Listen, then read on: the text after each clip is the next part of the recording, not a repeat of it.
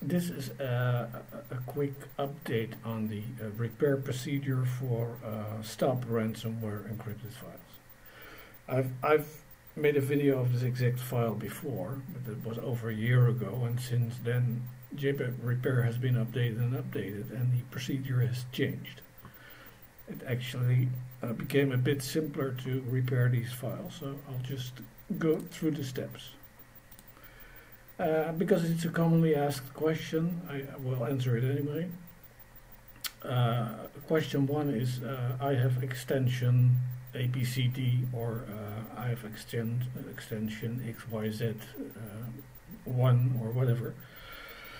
There are over 100 variants of STOP-DJVU ransomware, and they all come with their own mostly 4-digit extension. This does not matter, and also the owner of the photos already tried removing the extension, see if it would help him. It didn't. But you can just leave that. You can tell a JPEG repair to show files whatever the extension is. So you can just feed them to the program.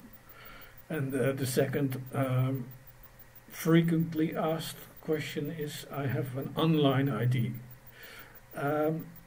Online ID or offline ID tells us basically where the encryption key is, if it's on your local PC or if it's on a server somewhere. And since JPEG repair will be repairing the file rather than decrypting it, we do not care where this key is. So any online key or offline key does not matter for us. The ransomware encrypts only part of the file. So we're going to cut off the encrypted part. We're going to take the header from a reference file, which is a file shot with the same camera. That is okay. And we're going to glue that onto the image data. That's basically what we're going to do. And so that the actual JPEG data can be decoded again. And these are basically the steps JPEG repair follows. It will ask you for the corrupt file. It will ask you for the reference file, and then we will try to repair it. I'm going to try repairing this one. And this is our reference file. So, select the patch tool, open the file browser, and then browse to the location of the corrupt files.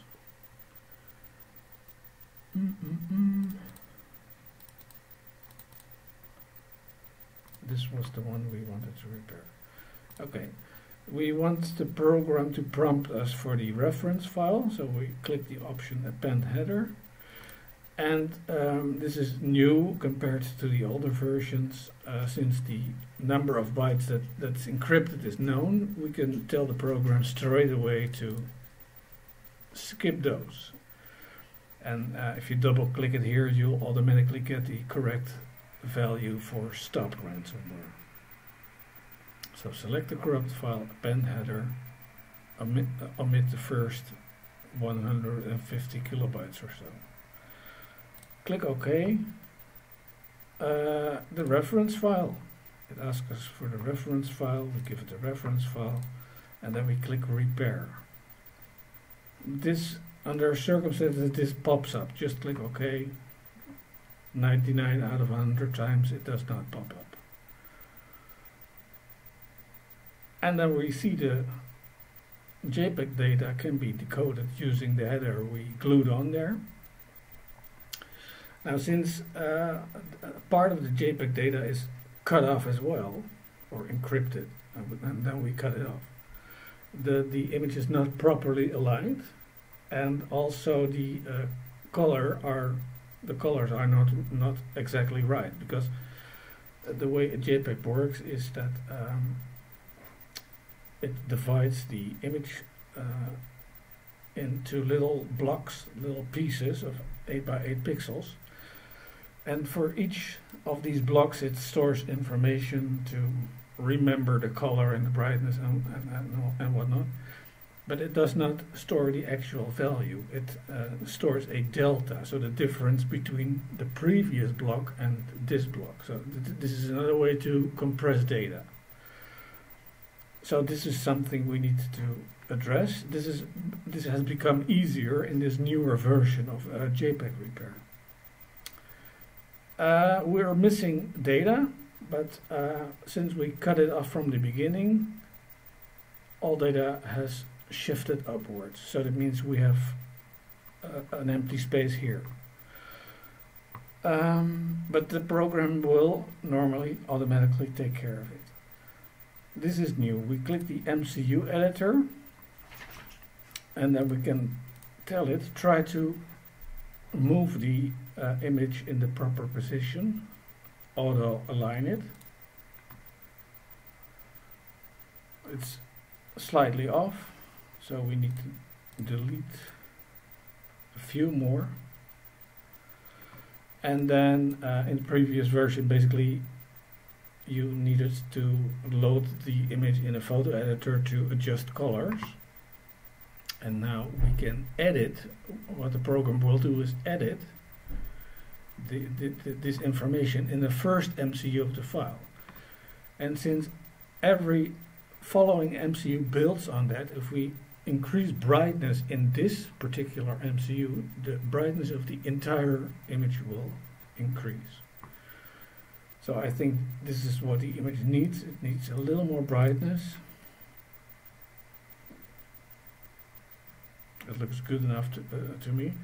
Well, and if you would have weird colors, too much red, for example, you play with this slider. So, but you don't need to use another tool to do that. And now we click OK, and since the truncate option is automatically ticked, it automatically cut off the unwanted part.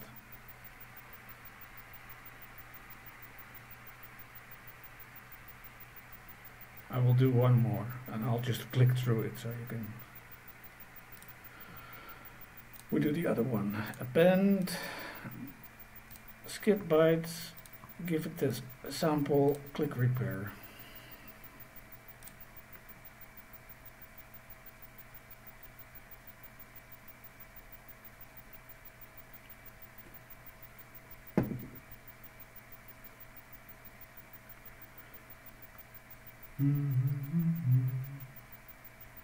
Wait until it indexed the file.